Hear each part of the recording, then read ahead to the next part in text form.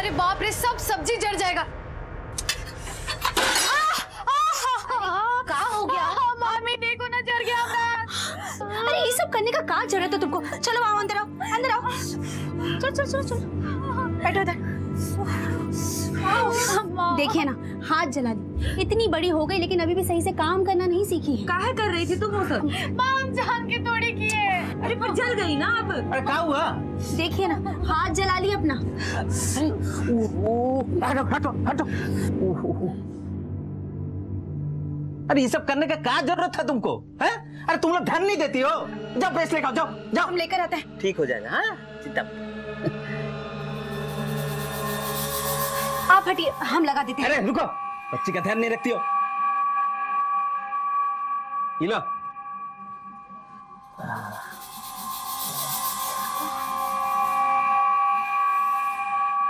ठीक हो जाएगा। हाँ ठीक हो जाएगा। तुमको सिर्फ अपने पढ़ाई में ध्यान देना है। तुमको बड़ा आदमी बनना है ना। लग गया ना? अब जल्दी चलो, स्कूल जाने में देर हो रही है। आ जाओ। अरे जूही, इधर इधर इधर। हाँ इधर आता। ये ले, ये ले। स्कूल में चाट खा ले। ठीक है बिटिया रानी। चलो चलो, स्कूल में देर हो रही है। संभल के जाना बेटा। है? अरे बरखा रानी, कितना टाइम लगाओगी? आज ही स्कूल जाना है।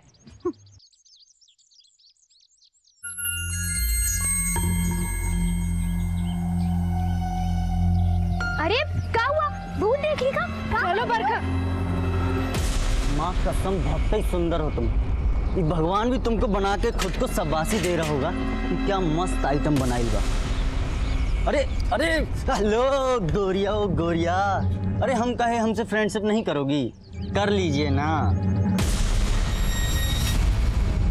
अरे हम पर नहीं तो हमारी चमेली पर तरस खा लो। चमेली, अरे वो हमारी साइकिल। तुमको एक बार भी समझ में नहीं आता है? कहाँ आ जाते हो रोज रोज पीछा करने हमारा? रे, क्या तमाशा हो रहा है रे? बाबूजी, इधर रंजन जूही को परेशान कर रहा है। बहुत जवानी चढ़ गए रे। गर्मी तुम्हारी उतार दे। अरे अंकल, अरे बता, उठ चला। दोबारा इस गली में दिखा ना तो हड्डी तोड़ के हाथ में दे दूंगा।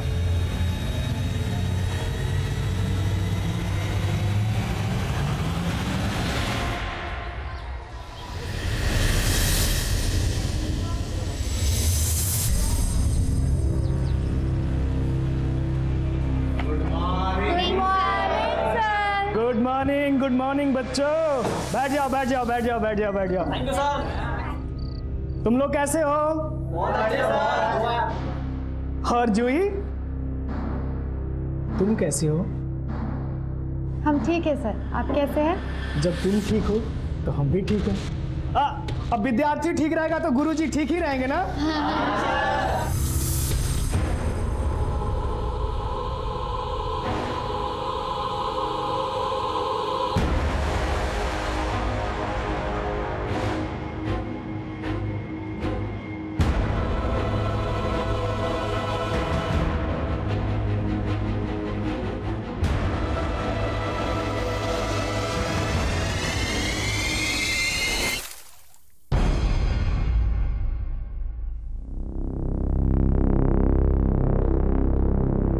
चाहते ना तो सच में एसिड मारकर ये गोरी चमड़ी जला देते, लेकिन प्यार करते हैं तुमसे।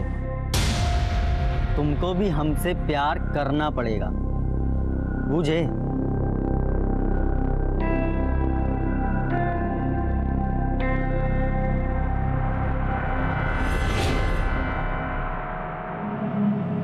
लो, ये क्या है? साड़ी काहे दे रही हो हमको? अरे पहनने के लिए और काहे के लिए?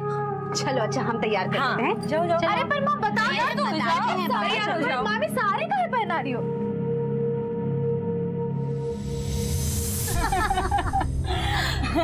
हमें तो पता ही नहीं था ममता कि तुम इस गांव में रहती हो। हम मिलने आए थे किसी और से और मिल गई तुम। अच्छा अच्छा, नमस्ते कर। खुश रहो बेटा। नमस्ते। भाभी जी ना हमारे मायके गोविंदपुर में एकदम घर के पास ही रहती है। चाय दी, चाय लीजिए। बिटिया तो आपकी बहुत सुंदर है। आपका अलंकार भी कोई कम है क्या? बैंक में लगा है, कितना नाम रोशन कर रहा है आपका। हाँ आप लीजिए ना, नाश्ता लीजिए। माँ, ये सब क्या है? कौन थे ये लोग? तुम्हारा होने वाला दूल्हा और होने वाली सास। माँ, क्या है ये सब? क्या बोल रही है मामी? एक ना एक दिन तो तुम्हें शादी करना ही है ना। एक ना एक दिन ना माँ, अभी तो नहीं। अभी हमको आगे पढ़ना है। हमको ये सब शादी ब्याह के झंझट में नहीं पड़ना। माँ, हमको आपके लिए कुछ करना है। अब जिंदगी में कोई खुशी नहीं देखी है और हमको आपको दुनिया का सब खुशी देना है माँ। अपनी बिटिया की शादी से बढ़कर और क्या खुशी हो सकती है एक माँ के लिए? हाँ, और वैसे भी तुम्हें कौन सा शादी करके अमेरिका जाना है? अपने गांव नोखा से गोविंदपुरी तो जाना है। और तुम्हारी माँ का ध्यान रखने के लिए तुम्हारी मामी नहीं है का? माँ, हम आज तक आपका कोई बात टाले है नहीं ना? लेकिन सॉरी, हमसे ये सब नहीं होगा। हम शादी वादी नहीं कर सकते। जूही सुन तो।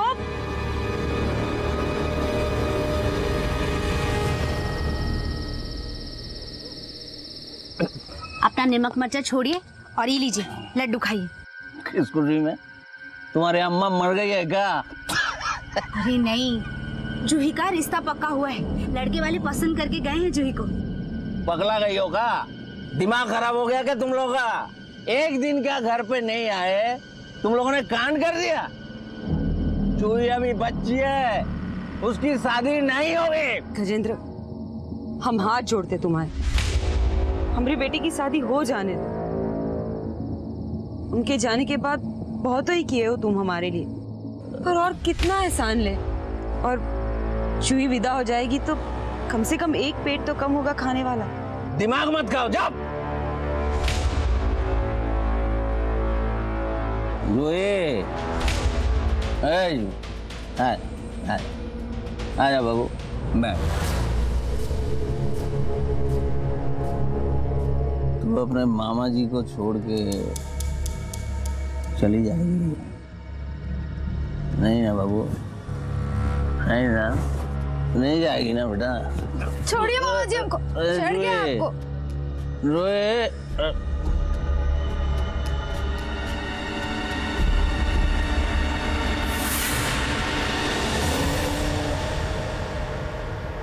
ये घर तुम्हारे लिए ठीक नहीं है, इसीलिए कह रहे हैं शादी कर लो।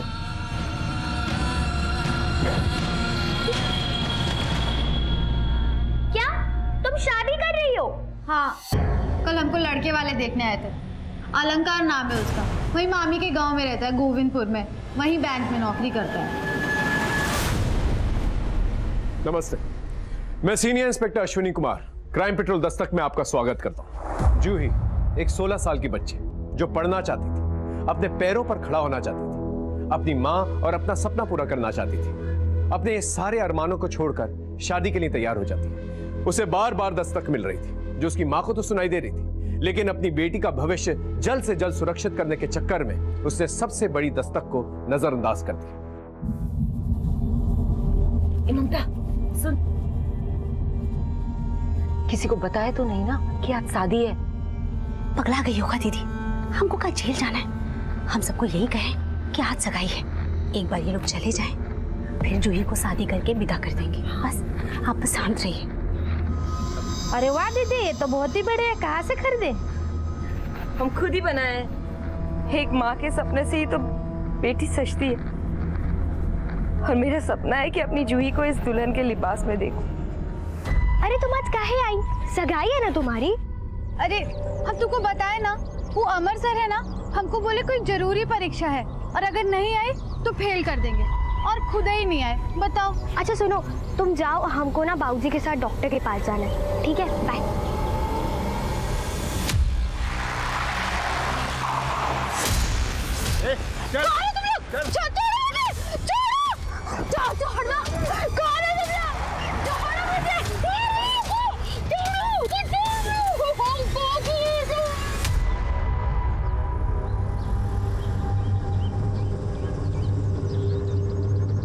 बहुत देर हो गई, स्कूल तो कब से छूट गया होगा।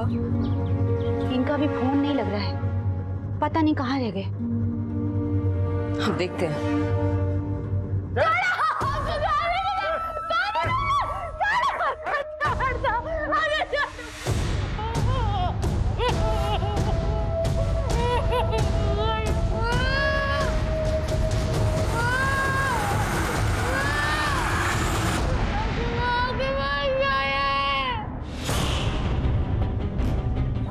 जूही को कहीं देखा क्या?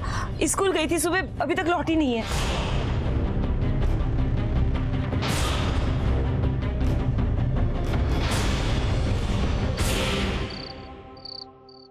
अरे शादी करने के लिए बुलाया था कि बेइज्जती करने को? हम तुम लोगों के कहने पे छुप छुपा के शादी के लिए तैयार हुए थे, और यहाँ देखो तुम्हारी बेटी सबका मुंह काला करके भाग गई। नहीं, हमारी जूही भाग नहीं सकती। हाँ तो कहाँ है जूही? बुला ना उसको।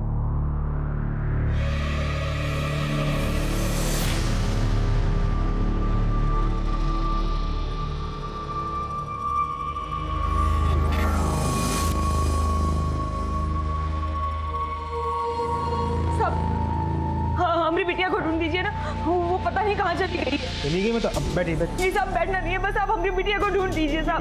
क्या बात है राकेश, क्या हुआ? साहब हमारी बिटिया नहीं मिल रही है। आज उनकी सगाई थी। क्या उम्र है उसकी? 16 साल। वो गांव की स्कूल में 10वीं कक्षा में पढ़ती है, जूही नाम है साहब। कब से लापता है? आज सुबह स्कूल गई थी, अभी तक लौटी नहीं है साहब। शायद वो सगाई नहीं करना चाहती, इसलिए भाग गई। बात आपकी सच है साहब, वो सगाई नहीं करना चाहती थी, और वो अपनी माँ की मजबूरी भी समझती है साहब। वो ऐसा नहीं करेगी साहब। किसी पे शक है आपको? हाँ, वो गांव की स्कूल का मास्टर है ना, अमर मास्टर, वही कुछ किया होगा। माँ जी, आप चाहें तो जूही की पढ़ाई का सारा खर्चा हम उठा लेंगे। ये आप काहे करेंगे मास्टर जी? वो कहा है ना माँ जी कि हम जूही से बहुत प्यार करते हैं और उससे ब्याह करना चाहते हैं। देखिए मास्टर जी, आपका काम है पढ़ाना, तो बच्चियों को पढ़ाने में मन लगाइए, बच्चियों के साथ मन ना लगाएं। और रही बात जूही की, उसका क्या करना है वो हम देखेंगे। देखिए माँ जी, हम ये होने नहीं देंगे, क्योंकि जूही नाबालिग है और आप उसकी शादी जबरदस्ती नहीं करा सकती। मास्टर जी, आपको जो करना है करें, पर एक बात जान लो, हम जूही की सगाई करवा रहे हैं, शादी नहीं। आप इतनी कम उम्र में आपकी बेटी की सगाई करवा रही थी? फोटो राकेश, ये फोटो आसपास के पुलिस स्टेशन में सर्कुलेट करो। विद्या, आसपास के लोगों से पूछताछ करो, तब तक हम जाके अमर से बात करते हैं।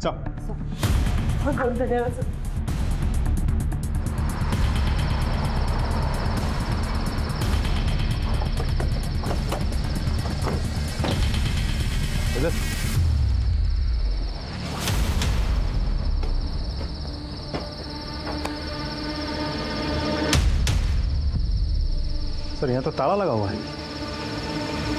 उस पियोन से बात करते हैं, वो यहीं आगे कहीं रहता है। ठीक है। शर्मा, तुम ये रुको, जाता हूँ अमर। प्रभा, तुम उस दिन जूही के साथ ही थी ना? मैडम, कुमार चौक तक हम दोनों साथ ही थे, उसके बाद अलग हो गए। अरे सुनो। हाँ साहब, क्या हुआ? क्या बात? तुम अमर के स्कूल के पियोन हो ना? हाँ साहब। ये अमर कहाँ है? साहब, जब हम सुबह स्कूल जा रहे थे तो अमर सर को अपने घर से निकलते हुए देखा था। आज तो स्कूल भी नहीं आया। अच्छा, एक बात बताओ हमको, ये जो अमर है उसका चाल चलन कैसा है? वो लड़की जूही के साथ देखे हो तुम कभी उसको? हाँ साहब, हम देखे हैं अमर सर को जूही से बतियाते हुए। जूही, हमारी बात सुनो। जूही हमारी बात सुनो। हम तुमसे बहुत प्यार करते हैं, तुमसे शादी करना चाहते हैं। चलो हम दोनों भाग चलते हैं। भाग चलते? सर, आप ये सब क्या कह रहे हैं? हम तुमसे बहुत प्यार करते हैं। हम आपसे प्यार नहीं करते हैं, और आप ही ये सब बकवास बंद कीजिए। हमारी माँ जो हमें कहेगी हम वही करेंगे। जूही! राकेश, एक काम करो, इस अमर का मोबाइल नंबर निकलवा, उसका लोकेशन ट्रेस करो। ठीक है।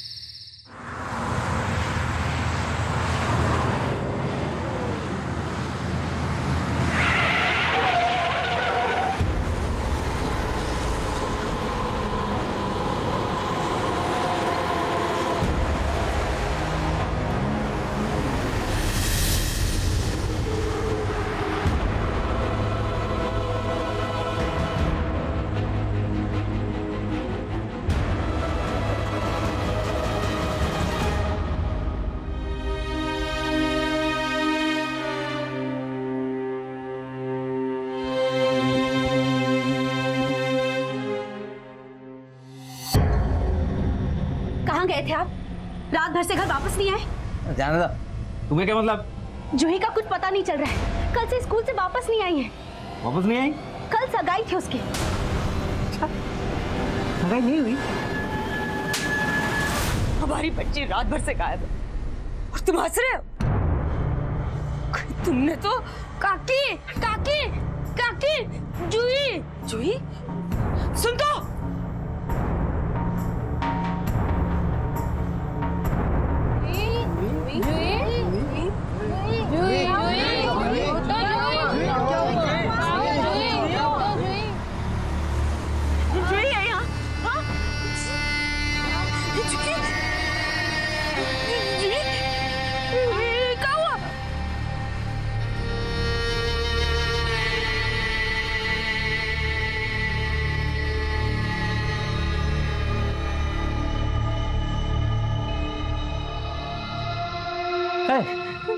जूही, कहाँ हुआ तुमको?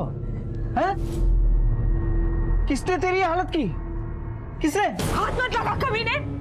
हाँ, हमने कुछ नहीं किया दीदी। तुझे हमने कुछ नहीं तुझे नहीं दीदी, हमने कुछ नहीं किया दीदी। दीदी हमने कुछ नहीं किया। नहीं दीदी, आज तक तेरी जान लेके रहो। दीदी हमने कुछ नहीं किया।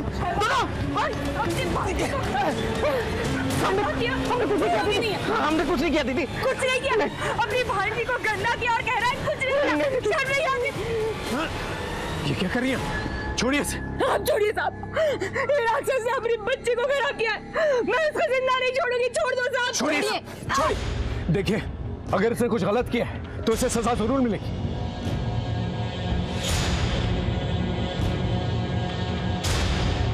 जूही को मेडिकल के लिए ले जाना होगा।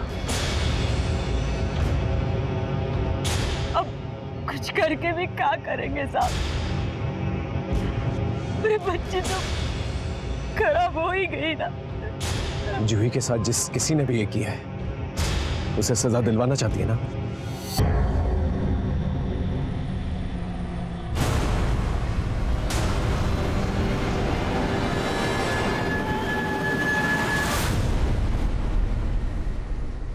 जी डॉक्टर साहब। बच्ची के साथ बलात्कार हुआ है और बहुत ज्यादा मारपीट भी की गई है। इसी वजह से बच्ची सदमे में है। नर्स, क्या तुम्हारे साथ? बॉडी पर बलात्कारी के कोई निशान? I mean semen? जी। इसे प्लीज डीएनए टेस्ट के लिए भिजवा दीजिए। जी ठीक है। हम बच्ची से बात कर सकते हैं? जी।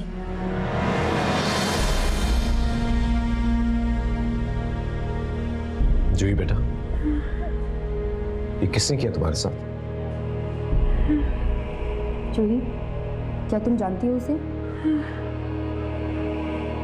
जूही, क्या कुछ बोलना? जूही जवाब दो इनको कि कौन किया तुम्हारे साथ ही? जूही जवाब दे। संभालिए अपने आप को।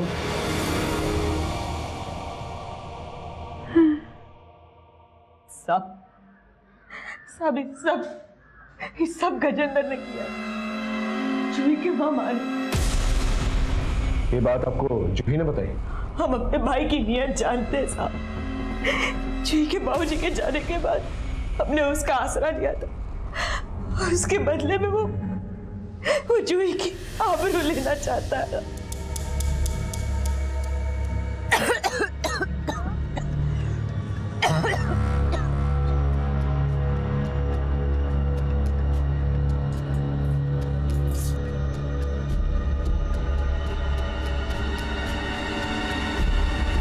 जूही और कितनी देर नहाएगी? हम सब कुछ जानते हुए भी चुप थे साहब। क्या करते, कहाँ जाते अपनी जवान बेटी को लेकर? आप हमारे पास आ सकती थी, हमसे मदद ले सकती थी। इन बातों को नजरअंदाज करने की वजह से ही ये घटनाएं होती। क्या यही वजह थी कि आप अपनी नाबालिग बच्ची की सगाई करवा लें? सिर्फ सगाई नहीं साहब, मैं तो सगाई के साथ साथ उसकी शादी भी कराने वाली थी ताकि इस जंजाल से उसे जीवन भर की मुक्ति मिल जाए। रिश्ता भी पक्का हो गया था साहब। जी बहुत बहुत धन्यवाद। दीदी, अलंकार के घर वाले मान गए, किसी को कानो कान खबर भी नहीं होगी। वो लोग सगाई के बहाने आएंगे और हमारी जूही को ब्याह कर ले जाएंगे। भगवान, तेरा लाख लाख शुक्र है। ये शादी वाली बात किस किस को पता थी? ये बात हम, ममता, जूही और अलंकार के परिवार वाले ही जानते थे कि हम सगाई के साथ साथ शादी भी करवाने वाले थे। पर कहीं ना कहीं से गजेंद्र को इस बात का पता चल गया होगा, इसीलिए उसने अपने बच्चे के साथ। अब धीरज रखिए। विद्या, इस मामा के सम्मान का प्रबंध करो। साहब हमने कुछ नहीं किया, वो दीदी पगला गई है। हम तो सीधे ऑफिस से ठेके पर गए थे, पूरा साहब नहीं थे साहब। तेरी भांजी की सगाई थी और तू ठेके पे गया था। वो सब हमारे मर्जी के खिलाफ हो रहा था। हम उनको कितना समझाएं कि वो नाबालिग है, बच्ची है, ये अपराध है, लेकिन वो मानने को तैयार नहीं था साहब। तो हम गुस्से में बाहर चले गए। वो नाबालिग है इसलिए परेशान था, या तेरे हाथ से ना निकल जाए इसलिए परेशान था? हाथ लगाता था ना उसे तू, इसलिए उसका रेप कर दिया ताकि घर में पड़ी रहे, फिर उसके साथ तू कुछ भी कर सकता है। नहीं साहब, इतने गंदे आदमी नहीं है हम। तो जितना सोचता है ना उससे भी ज्यादा गंदा है तू। अपनी भांजी की इज्जत पे हाथ डालता है। शाम को ठेके पे गया था, रात कहाँ गुजारी? दोस्त के घर गए थे साहब। दोस्त का नाम बता। उमेश। पता बोल। लेके जाओ उसे, अच्छी तरह से खातिरदारी करना। हमने कुछ नहीं किया साहब, हमने कुछ नहीं किया। इस मामा की सारी डिटेल्स निकलो और जूही पे मिले सीमेन का डीएनए इसके डीएनए से मैच करके देखो। सब राकेश, जूही को स्कूल के रास्ते से उठाया गया और फिर उसका रेप किया गया। सर इसकी भी तो पॉसिबिलिटी बनती है कि ये किसी आवारा लड़कों के ग्रुप का काम हो। ऐसे ही रैंडमली लड़की को उठाया, रेप किया और फिर सड़क पर फेंक के चले गए। हो सकता है। इन आवारा लड़कों के ग्रुप के बारे में पता करो गांव जाकर। सर आपको इस मामा पे ही शक है? मामा पे भी और अमर पे भी, क्योंकि रैंडमली अगर किसी ने लड़की को उठाया होता तो उसे जिंदा नहीं छोड़ते, उसे मारकर फेंक देते। जिस किसी ने भी किया है उसे बेइज्जत करने के लिए किया है, ताकि उसके खानदान का नाम बदनाम हो सके। कोयला सिर्फ हाथ सेकने के लिए नहीं, बल्कि पूरे घर को जलाने के लिए जलाया गया है। May I come in, sir? हाँ विद्या, कम इन। सर मैंने अमर के बारे में पता किया है। सर उसका मोबाइल ऑफ है, उसके मोबाइल का लास्ट लोकेशन यही नोखा का है, और सर वो सगाई वाले दिन से ही फरार है। यही पता लगाना है कि सगाई वाले दिन ही ये सब क्यों हुआ। राकेश, अलंकार और उसकी फैमिली से जाके पूछताछ करते हैं, शायद कोई क्लू मिल जाए। हो सकता है कि अलंकार की फैमिली का कोई दुश्मन हो जो ये सब कुछ कर रहा हो और ना चाहता हो कि अलंकार और जूही की शादी हो। सर चल।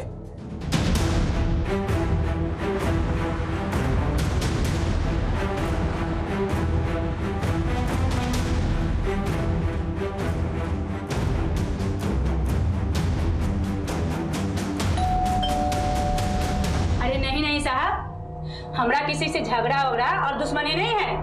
आपके होने वाले रिश्तेदार के घर पे इतनी बड़ी घटना घट गई और आप देखने भी नहीं गए हैं। अरे हमको तो लगा था वो लड़की भाग गई, लेकिन अब जब वो अपना मुंह काला करके आई है तो हम उसके पास नहीं जाना चाहते हैं। अलंकार, तुम तो पढ़े लिखे हो, जूही के साथ जो कुछ भी हुआ तुम तो जानते हो उसमें उसकी कोई गलती नहीं। सर हम जानते हैं और हम जूही को भी गलत नहीं मान रहे। हम तो इस शादी के लिए भी तैयार नहीं थे। हमने कहा भी था कि अभी सगाई कर लेते हैं और जब जूही बालिग हो जाएगी तो हम ब्याह कर लेंगे, लेकिन उनकी माँ और मामी को ही शादी की जल्दी मची थी। देखिए साहब, शादी के लिए इसके लिए जल्दी मची थी कि उस लड़की का ना किसी के साथ में लफड़ा चल रहा था और उसका आशिक ने ना उसका जीना हराम कर दिया था। मतलब ये कि जब से हम उस घर पे रिश्ते का बात करके आए ना, तब से हमरे घर पे दिन रात फोन पे फोन कि वो लड़की अच्छी नहीं है, चरित्रहीन है, उससे शादी मत करो। साहब ये नहीं, हमरे घर पे वो लोग चिट्ठी फेंके पत्थर में बांध के।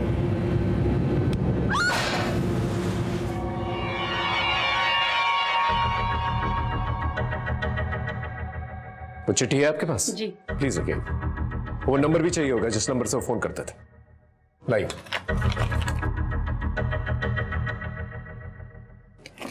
चलो।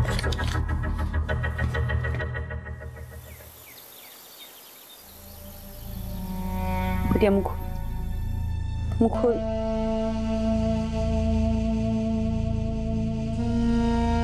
चला बिटिया।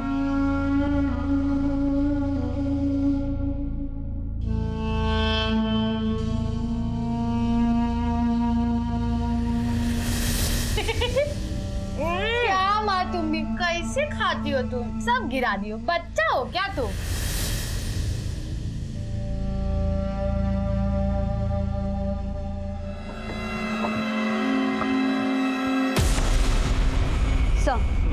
सर मैंने गजेंद्र के बारे में पता किया। सर उस दिन वो अपने दफ्तर गया था और उसके बाद दारू के ठेके पर, लेकिन सर उसने जो पता दिया था वहाँ उमेश नाम का कोई आदमी नहीं है। राकेश, इस मामा को ठंड कुछ ज्यादा ही लग रही है, उसके लिए कंबल का प्रबंध करना सर। चल।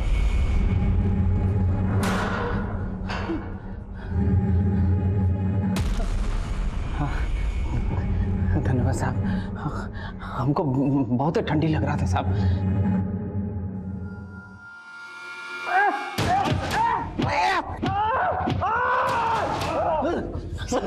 पुलिस वालों से झूठ बोलता है, गलत पता देता है। ये क्यों नहीं कहता कि सारी रात जूही के साथ गलत काम कर रहा था? बोल। हमने झूठ बोला था, लेकिन हम जूही के साथ नहीं थे साहब। किसके साथ था? बोल। हम धंधे वाले के पास गए, पीला कुटी में साहब। सच बोल रहा है? हाँ साहब। राकेश, पता करो ये सच बोल रहा है कि नहीं, और अब की बार ये झूठ बोल रहा होगा ना तो इसकी खाल में भूसा भर देना। जूही के मामा गजेंद्र से हम सच उगलवाने में लगे हुए। पुलिस टीम पूरी मुस्तैदी से अमर को ढूंढ रही थी।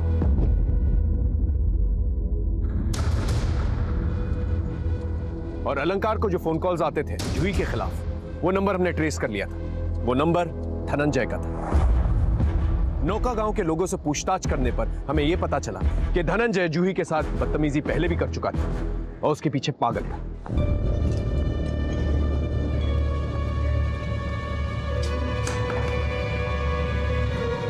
कहाँ हुआ साहब? धनंजय कहाँ है?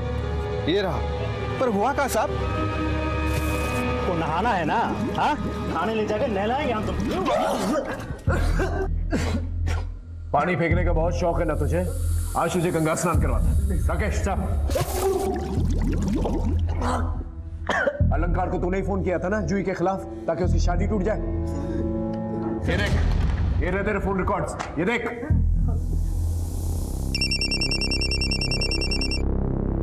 हेलो, हम शुभचिंतक बोल रहे हैं आपके, समझे हो? जरा एक बात ध्यान से सुनिएगा। वो जो लड़किया के चक्कर में पड़े हैं ना आप, वो बहुत ही बड़ी चरित्रहीन है। पता नहीं कितने लड़का लोगन के साथ घूमती है वो। क्या बकवास है? अरे काहे अपनी जिंदगी बर्बाद कर रहे हो? और बाकी तुम्हें जूठन खाने का इतना ही शौक है तो फिर खाइए जूठा, हमको क्या है? हम कुछ नहीं किए साहब, हम जूही से बहुत प्यार करते थे, तो गुस्सा में आकर के अलंकार को फोन कर दिए साहब। सिर्फ फोन किया था तूने, चिट्ठी नहीं लिखी थी? नहीं साहब, हम कोई चिट्ठी नहीं लिखे साहब। नहीं लिखी तूने चिट्ठी? ये देख। नहीं साहब, हम नहीं लिखे हैं कोई चिट्ठी। सच बोल रहा है? भगवान का तो कहा है साहब। राकेश पता करो उस दिन कहाँ था ये, और ये भी पता करो अगर चिट्ठी इसने नहीं लिखी तो फिर किसने लिखी।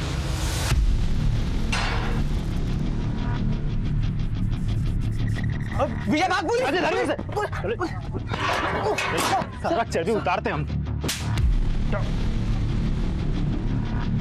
मार मार के ना तुम्हारी बॉडी का एक हड्डी तोड़ देंगे। हाँ, मुझे क्या नहीं? हाँ साहब वो धनंजय जूही के पैर में एकदम पगला गया था साहब।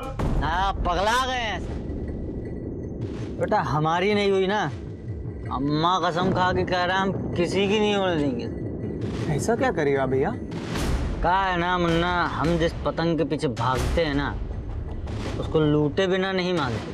आपका पतंग ना काबू का कट चुका है, अब तो उसका डोर कोनो और के ही हाथ में है। देखो मुन्ना, अगर वो इज्जत से नहीं मानेगी ना तो हम इज्जत उतार देंगे, समझे? और फिर फटी हुई पतंग, जिसको लूटना है लूटे।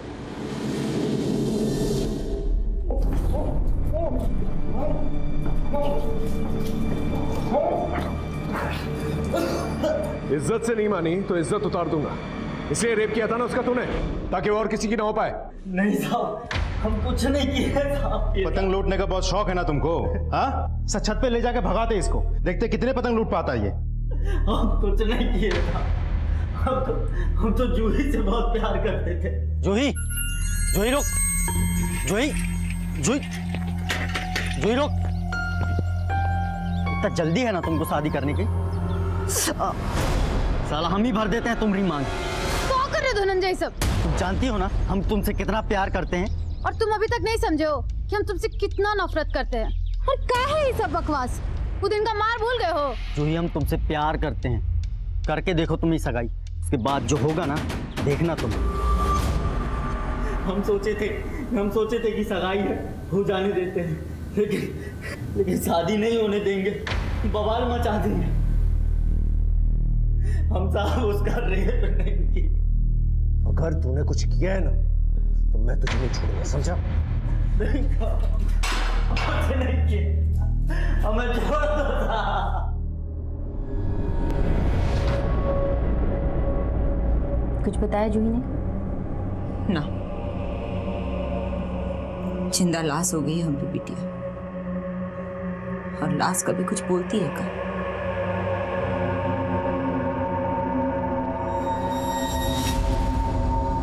सर, हमने अलंकार से मिले लेटर की हैंडराइटिंग को वेरीफाई करवाया। वो धनंजय की हैंडराइटिंग नहीं है, स्कूल टीचर अमर की हैंडराइटिंग है सर। इस धनंजय का डीएनए मैच करके देखा और ये भी पता करो जिस दिन जूही किडनैप हुई थी उस दिन उसकी लोकेशन क्या थी। सर जूही अब भी कुछ बोलने की हालत में नहीं है। सर समझ नहीं आ रहा है कि सच्चाई का पता कैसे करें। हमें थोड़ा और इंतजार करना होगा।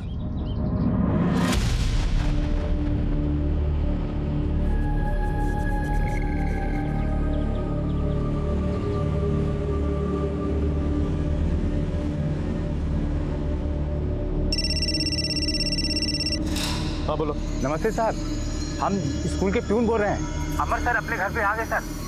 ठीक है, ये अमर वापस आ गया, जाके उसकी खबर तो ले लो। चल।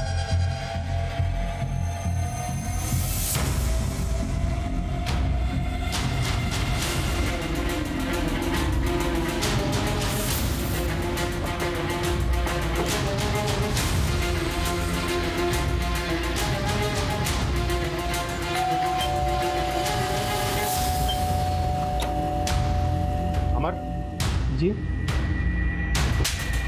कौन सा दिन में छुप के बैठे थे बे तुम? क्या हुआ सर? मैंने क्या किया? हम बताए तुमको तुम क्या किए हो? हाँ, जूही को अगवा किए, उसका रेप किए हो तुम। जूही के साथ? हमको तो पता भी नहीं है सर, हमने कुछ नहीं किया। अपना रिश्ता लेके जूही के माँ के पास गए थे ना तुम? गए थे, लेकिन हम दूसरी जाति के हैं ना, तो उन्होंने साफ मना कर दिया। हाँ, मना कर दिया तो तुम सोचे कि अलंकार के घर में धमकी भरे चिट्ठी फिकवा के उनको डराओगे और रिश्ता तोड़ देंगे।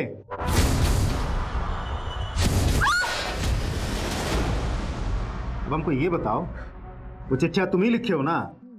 जी सर, मैंने ही लिखा था। और फिर भी जब वो नहीं माने तो तुम जूही को अगवा किए, उसका रेप किया ताकि समाज में उसकी बदनामी हो, सगाई टूट जाए, रिश्ता टूट जाए और घर वालों को मजबूरन तुमसे शादी करवाना पड़े। नहीं सर, हमने कुछ नहीं किया सर, हम सही कह रहे हैं, हम कसम से कह रहे हैं सर। अब हमको ये बताओ, तुम गायब कहाँ थे?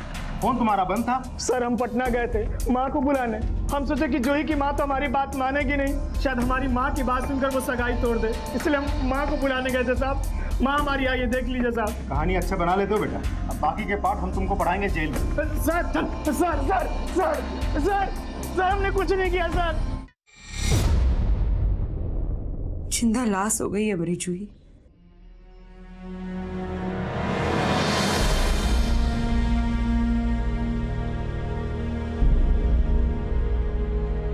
जूही, ये क्या कर रही हो तुम? परीक्षा सर पर है और गणित और विज्ञान की तो तैयारी भी नहीं हुई है। हर साल तुम फर्स्ट आती हो ना। देखो अगर तुमने पढ़ाई नहीं की ना तो कोई और बाजी मार ले जाएगा, फिर हमको मत बोलना। तुम ही कहती रहती हो ना कि तुम्हें पढ़ लिख कर कुछ बड़ा बनना है, अपनी माँ का नाम रोशन करना है, उनके सपने पूरे करने हैं। तो अब क्या हुआ? ऐसे करोगी? पढ़ तो रही हो नहीं हो तुम।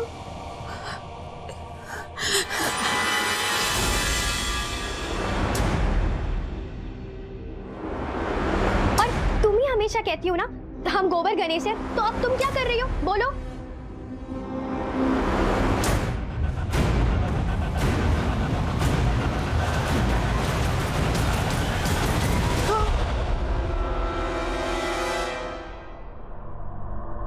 हमको सब गंदा कर दिया बरका। हम कहीं मुंह दिखाने लायक नहीं रहे बरका। हम आगे भी नहीं बढ़ पाएंगे बरका। हम आगे सपना भी नहीं पूरा कर पाएंगे बरका।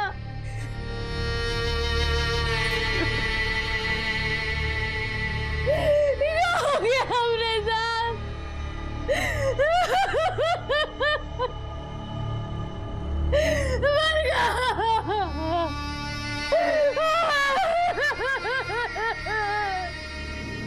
हम डीएनए रिपोर्ट का इंतजार कर रहे थे। हमारी नजरों में धनंजय, अमर और गजेंद्र 3 सस्पेक्ट थे जो इस वारदात को अंजाम दे सकते थे। धनंजय अपनी जिद और बदले की भावना की वजह से, अमर ये सोचकर कि जूही की शादी कहीं और नहीं होगी तो मजबूरन उसी से करवा देंगे, भले वो दूसरी जाति का ही क्यों ना। और मामा की नीयत में तो पहले से ही खोट था, वो नहीं चाहता था कि जूही वो घर छोड़कर कहीं और जाए। हमने तीनों को कोर्ट में पेश किया, उनकी रिमांड मांगी, लेकिन कोर्ट ने एलिबाई के मद्देनजर तीनों को जमानत पर रिहा कर दिया। लेकिन हमारी नजर उन पर और भी बढ़ गई और फिर एक दिन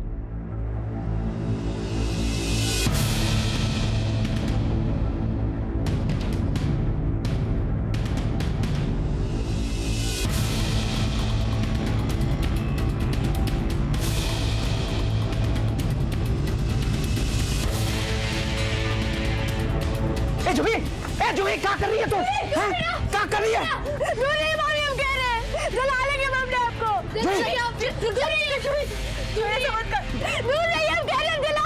आप को। बेटा क्या कर रही है? सब घिन आ रही है हमको अपने आप।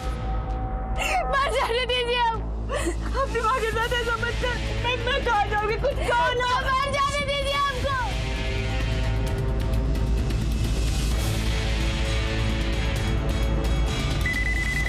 हेलो,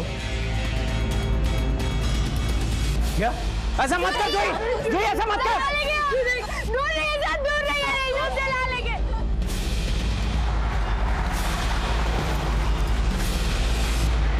बाप को मर जाने दीजिए। हम जब तक जिंदा रहेंगे ना, तब तक आप कहीं मुंह दिखाने लायक नहीं रहिएगा माँ। जूही, हमारी बात क्या कर रही है? हट जाइए। दूर रहिए, हम कह रहे हैं जला लेंगे अपने आप को। ठीक है।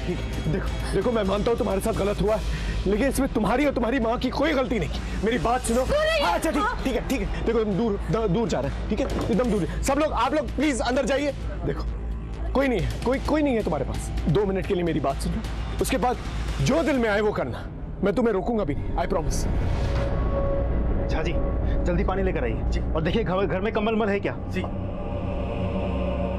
मेरा खुद का ही 11 साल का बेटा है, मैं अच्छी तरह से जानता हूं तुम्हारी मां पर क्या बीत रही है, क्यों अपने आप को और अपनी मां को सजा दे रही। बेटा तुम्हें शर्मिंदा होने की कोई जरूरत नहीं है, तुमने कोई गलत काम नहीं किया। जिन्होंने गलत काम किया है ना, उन्हें शर्मिंदा होने की जरूरत है। जूही तुम्हारी जिंदगी सिर्फ थोड़ी देर के लिए थमी, खत्म नहीं हुई। तुम पढ़ना चाहती हो ना? हाँ तो पढ़ो, अपने पैरों पर खड़े हो, उन सारी लड़कियों के लिए मिसाल बनो जो तुम्हारी तरह इस दर्द से गुजर रही। जिन्होंने तुम्हारे साथ ये गलत सलूक किया है ना, उन्हें सजा जरूर मिलेगी, हम देंगे उन्हें सजा, लेकिन उसके लिए हमें तुम्हारी मदद की जरूरत है। बोलो हमारी मदद करोगी प्लीज?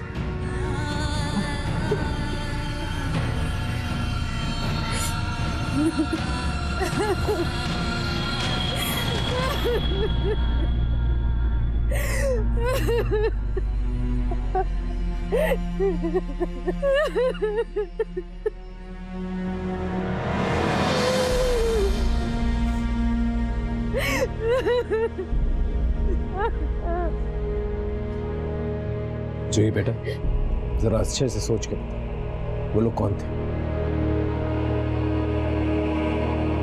हमको नहीं पता, वो लोग मुंह पे गमछा बांधे हुए थे।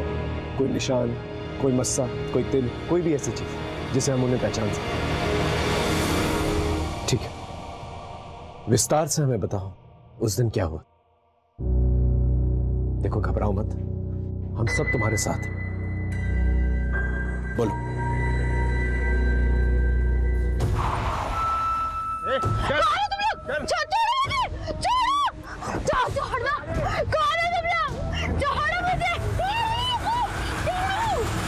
तुम किसी को पहचान सकती हो?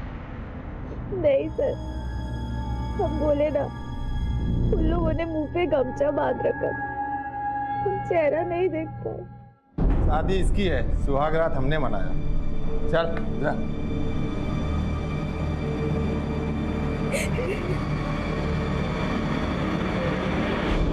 एक मिनट, क्या कहा था उन्होंने?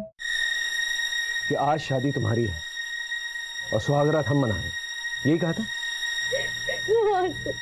लेकिन सबको तो ये पता था कि तुम्हारी सगाई है उस दिन। शादी के बारे में किस किस को पता था?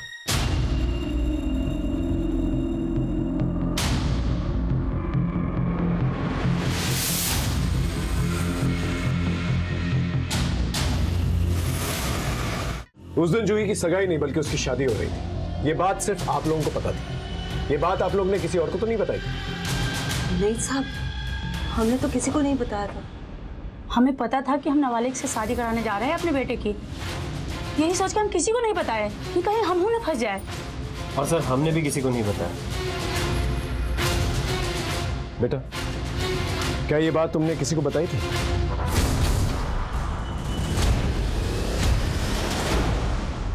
बरखा, उस दिन तुम जूही के साथ वापस आ रही थी ना?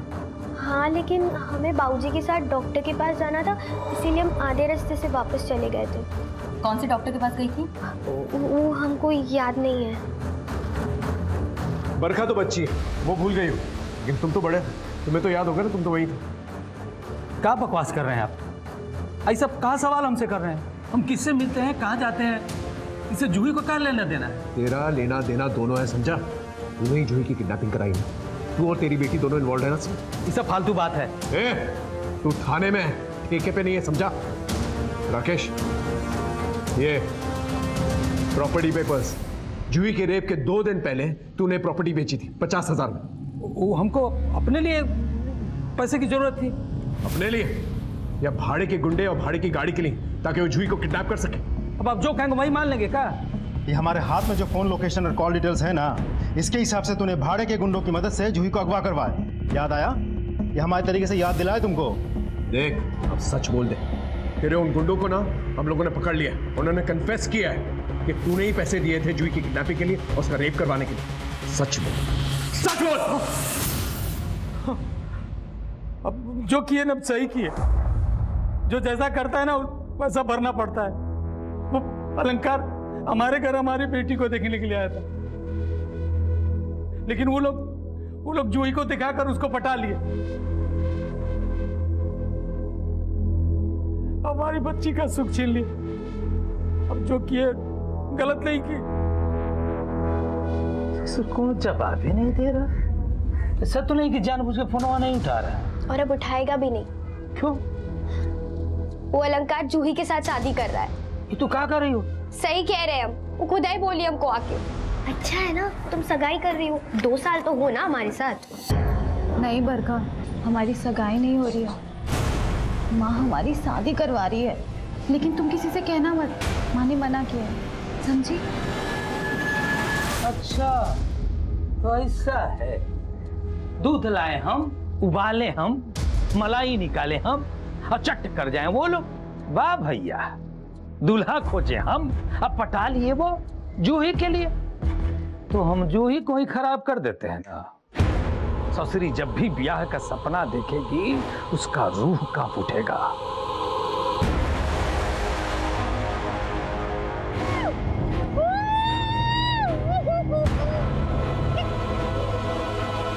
आज ससुरी का ब्याह होने वाला था और यहाँ इसका सुहाग रात मना है। जूही का गोरी चमड़ा दिखा कर लड़के को फंसा था ना, हमने अपने लोगों से उसका मुंह काला करवा दिया। चल, तूने अपना गुनाह तो कबूल कर लिया। अब उन गुंडों का आता पता भी बता दे ताकि हम उन्हें अरेस्ट कर सकें। ये झूठ बोलकर आप सही नहीं किए। गुंडों से सुहागरात मनवाने का बहुत शौक है ना तुझे? अब सारी जिंदगी जेल की दीवारों के साथ सुहागरात मनाना।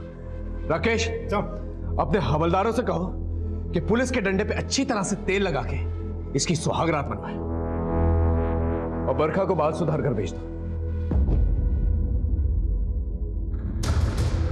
बरखा और उसके पिता ओमकार ने जलन की वजह से जूही का रेप करवा दिया। ओमकार को उसकी सजा तो मिली, लेकिन जो जख्म जूही के परिवार को मिला उसे ठीक होने में काफी वक्त निकल जाएगा।